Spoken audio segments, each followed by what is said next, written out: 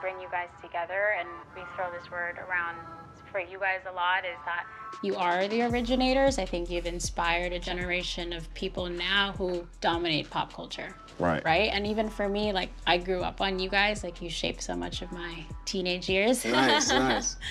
So I think it's interesting, you know, this being like a fashion cover, I'm talking about now you look at streetwear, and streetwear is a huge industry. And, you know, there's a lot of talk about streetwear and the merging of streetwear and luxury, but I think it's important to acknowledge what you did for the space. You know, you were early in working with Fendi. You were early in working with Louis Vuitton, and I think you were the first one to really position streetwear as luxury. But I'm curious, like, what was that like working for you in high fashion or within high fashion at that time? 僕がやってた当時は、そのハイファッションの世界の中でもストリートを理解してる人がすごく少なかったっていう。だから今はみんなが理解して、僕の前の世代が種をまいて、僕がそれを育てて、なった実をわからない誰かが食べたっていう。Did you face any sort of challenges? Like, do you feel like high fashion wasn't as welcoming as they are now?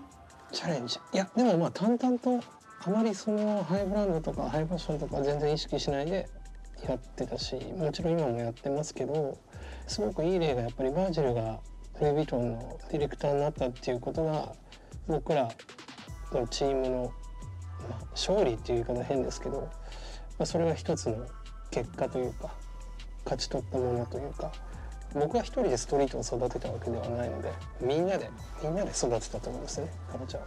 それが今実ってっていうことだと思います。I didn't realize this is the first time you guys have officially met. Well, we met when I worked at the Babe store. Yeah. But I don't think he remembers me. I was a little quiet and I was trying to stay out the way. You were like... I was like, oh my God, Were you so Nigo, Teriyaki shocked Boys. see? Yeah. Like I was just like freaking out. I couldn't believe he came by the store. He just popped by and we all took a photo together. What was it like to walk in, we're in his space in Japan? You know, I've always imagined what it would be like when I met him officially. Like now that I've like become this artist, you know? Walking through his office and seeing all the things that he has and he's collected, it's crazy. It's like, you know, for me, it's like, I felt like a kid walking through a toy store, you know? Seeing all the stuff and like stuff that I would have collected. Like he had like old Genesis games and like old like Nintendo games that I lost years ago. Like, you know what I'm saying? I mean, you've always been a big fan of Nigo, but what is it about him that you were drawn to? I think it's the fact that he is an originator. That's something that inspires me, you know? And I always wanted to create my own sound and do my own thing with music. So like anybody that I see is kind of doing their own thing and leading the charge in their lane, like it's just, I just have so much respect for them. You walked at Virgil's debut fashion show. And I remember, I think it was Don C or something, was on his Instagram, and they were front row watching you, screaming your name, cheering. It just felt like such, to Nigo's point, like such a victory to see you guys, see Virgil, head of Louis Vuitton, to see you walk down that runway, to see Don C, Kanye, all these people front row. So what was that experience like for you? I was nervous. Really? Yeah, I was very nervous. It was unreal. I never thought I would be walking in that big of a show, but yeah, it was an unreal experience, man. And to see Virgil execute at that level and do it the way he did it, it is a victory for Black excellence, you know, for streetwear, for all designers out here that just have a dream to design. Virgil's whole plight is, you know, that of someone who made something from nothing and made their own thing. To me, like, that's the most inspiring type of story there is. You know, somebody that kind of came up doing their own thing and being innovative and changing the game. No matter if he was working with Kanye or he was doing his own thing, he's always been ahead of the curve. Like, I remember when he designed my album cover for WZRD. That was way before anybody even was on it. On Virgil, you know, and I knew he was like this really dope designer. Did he just like call you and say, hey, You want to walk in my show? I think I asked him. Really? I think I was like, yo, man, can I walk in your show? I just texted him, and I was like, I was thinking about it. Can I walk in your show? And he was like, sure. Next thing I know, I got an email from the people at Louis Vuitton to come in for a fitting.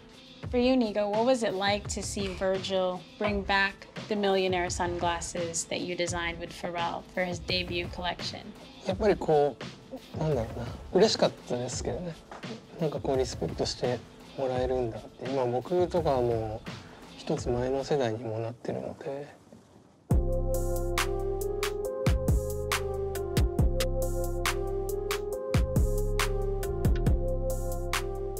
How does it feel to see the impact your music has made in the industry? It's overwhelming, and it gives me that like letting me know that like I'm on the right track and that I've always been on the right track. Like I wasn't really quite sure how people would respond to my first album. I thought a record like Pursuit of Happiness was strange, and it was sonically compared to all the other music that was out at the time. And then it also adds a little pressure to maintain that, you know? When I'm making music and I'm just like, oh, does this sound old or does this sound dated? Because other people are doing it now, so. Right. And I feel like it's my job to always introduce something new to the world. What about you, Nigo? When you started out, did you have any idea how big of an impact you were going to have on the fashion industry?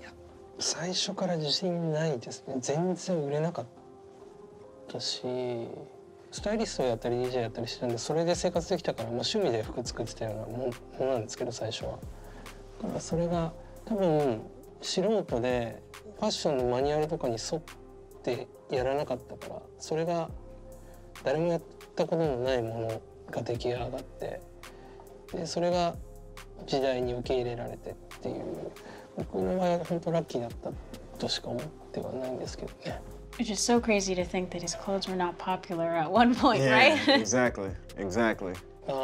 いやそれ本当に人気全然なかったです。全然売れなかったし、でも結果僕が作ったものが、僕は今考えると今の時代のリーバイス501を作ったというか、やっぱり僕は今のエプ全く何も関係ないんですけど、まだ売れている、それが欲しい人がいるっていうのは普遍的なデザインっていうものを一つ確立したっていうことなのかなとは思ってますけどね。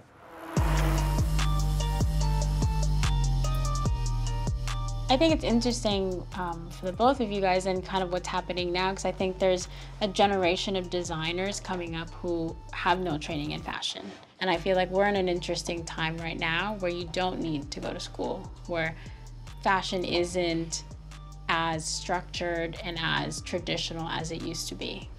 服作るのに服の勉強はしなくても多分よくて、僕も元々はファッションでもエディトリアルを勉強してたので、服作りっていうのはそんなに勉強してないんですけど、僕に限らず建築家でもそうですけど、全然素人でやった人の方が結構成功してるっていう例が多いから、全然そこはあんまりいいんじゃないですかね。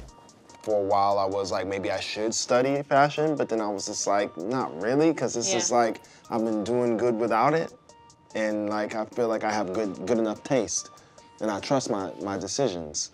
Every day I walk out of the house, I feel confident with what I'm wearing. It took a little while. Like I've done some stuff with Bape. I did like 2 or 3 shirts with Nigo when he was at Bape. So that was like early on, me kind of getting the feeling of designing a little bit.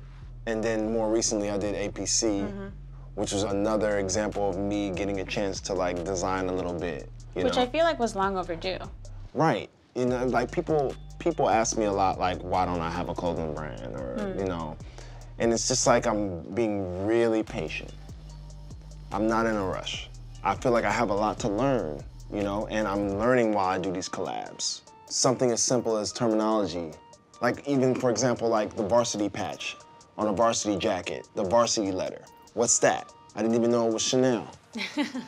Like my friends had to tell me that. Yeah. You know what I'm saying? I was just like, a varsity patch, you know, like it looks like a varsity patch. Looks kind of like a rug. Yeah. You know? But just like stuff like that, like you learn as you go. And that's what I'm most excited about. is just growing and seeing where I go with it, you know? And now I'm doing this whole collection with Adidas. So that's another way where I can learn something. And like now I'm learning how to design shoes. So yeah, I'm just trying to take baby steps and I'm taking my time. And then like, I begged Nigo today to do something with Human Made. I mean, gotta make it happen. Yeah, so like, you know, I'm trying to, you know, it's kind of like me interning. It's like, you know, kind of learning as I go along. Learning the ropes, yeah. Yeah. And at the same time, you're getting a chance to release something.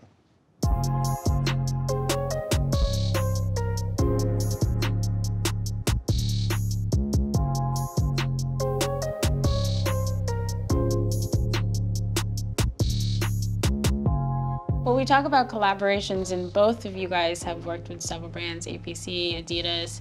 What for you guys do you hope to get out of these partnerships? 僕なんかね、コラボレーションっていうイメージがすごい強いのかもしれないですけど、実は、ヒューマンメイドもほとんどやってないし、本当にやりたいと思った人としかもやってないので、まあ今世の中多いですけど、つまらないものが多いし、なんかそれってすごくブランドで言ってちょっとしたスパイス的なものでよくて、やっぱりブランドはそのコラボしてないレギュラーなものがいいと思われるものを作らなきゃいけないだろうし、まあ、カディでも全部その他のアーティストが参加してるってこともないと思うんですよ。自分で作ってる曲もたくさんあるだろうし、そういう中に分かんないですけどフィーチャリングで分かんないプッシャーがフィーチャリングされてるとか、そうすると、まあ、僕はファン目線としてはすごいいいなって思うけど、全部が全部それだとやっぱりつまらないだろうし、なんかあんまりそこに頼っちゃいけないものなんじゃないかなと思いますけどね。今世の中そこに頼りすぎだし、やっぱり刺激が強いからみんなそれを求めちゃうんですけど、本質的にはやっぱりあんまり良くないものだとは僕は思いますけど。You don't want to lose your aesthetic and your taste. That's, I think, what's been great with you guys. You don't need another artist to come onto your song to make the song. Yeah, that's like how I felt like with my Kanye features. I could have had Kanye more involved on my album. I could have had him on more songs, but it wasn't about that at all, you know? It was about me telling my story and me getting my sound out there. That's why, you know, I remember Jaden, we were talking about collaborations years ago, and I was telling him that maybe it's best that you don't collaborate with anybody. That you just like make your songs and just do that for a little bit. And then eventually you'll find somebody you want to collaborate with. But like right now you need to develop your sound and focus on that. And then collaborations will come when the time is right. But we can't forget about, you know, making an album that you want to hear from beginning to end with no skips.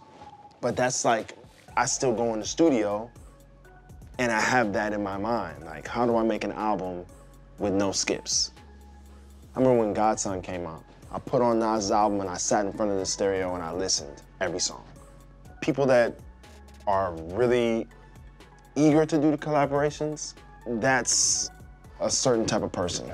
You could probably get your collaborations off, but then like when it comes to your own shit, you're probably not as good, yeah. Because you didn't invest the time.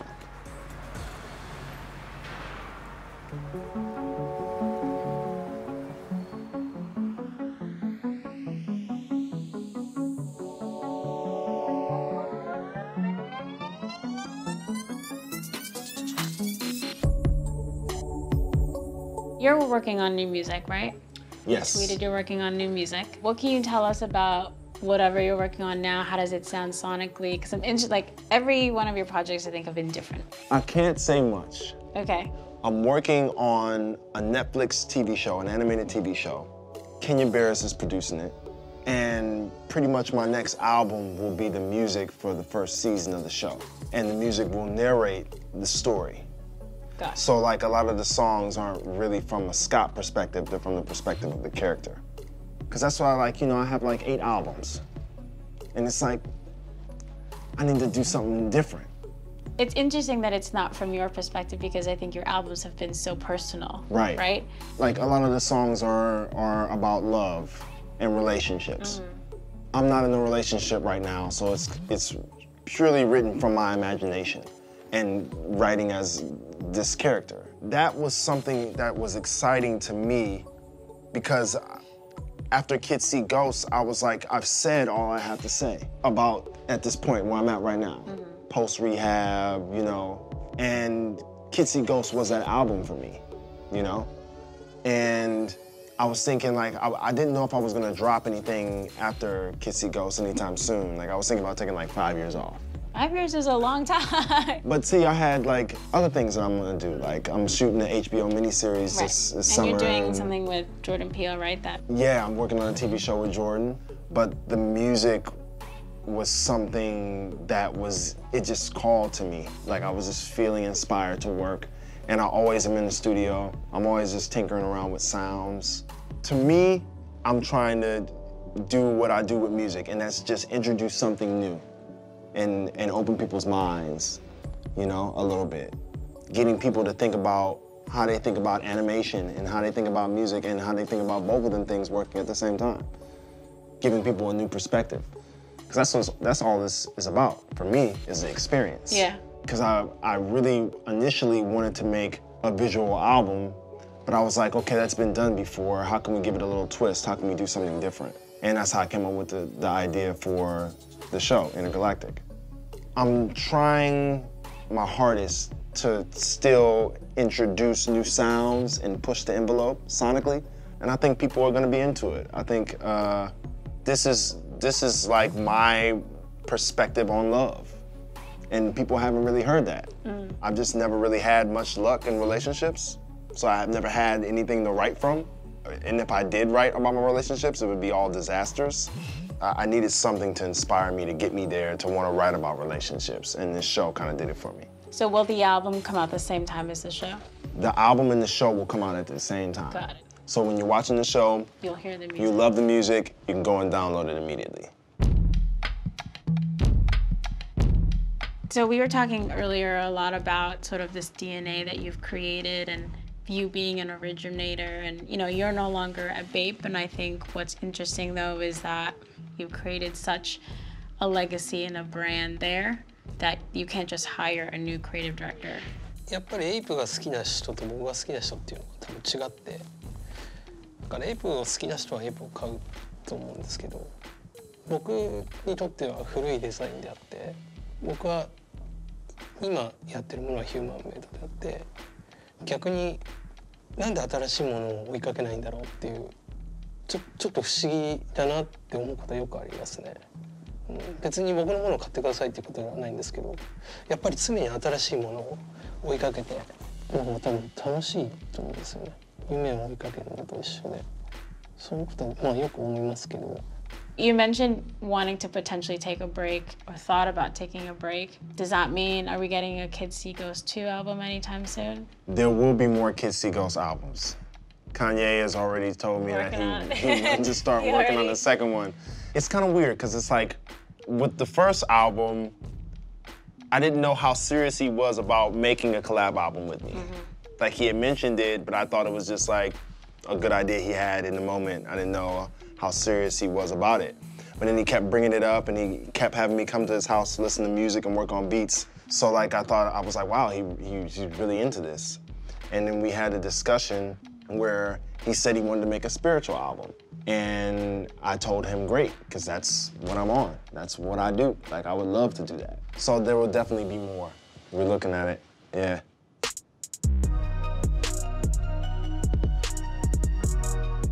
What do you guys want to be remembered by? そうですね。まあ僕はもう今あれですよ。スター・ウォーズで言ったらヨーダだから、もうダゴバンでひっそりと暮らしてるっていうようなポジションだと思ってるんで、あまりどうっていうのはないですけど、でもまあ何か一緒にやりたいとか、一緒にやろうよって言ってくれる人がいれば、僕はまあ一緒にもちろんやるし、ノートは嫌ですね。I want people to remember me as an honest person. That every line that I ever rapped, everything I ever said, all came from a real place. Doesn't matter if they like me or they hate me. Yeah. And I want people to also see that I want to help people. You know, I'm trying to make the world better.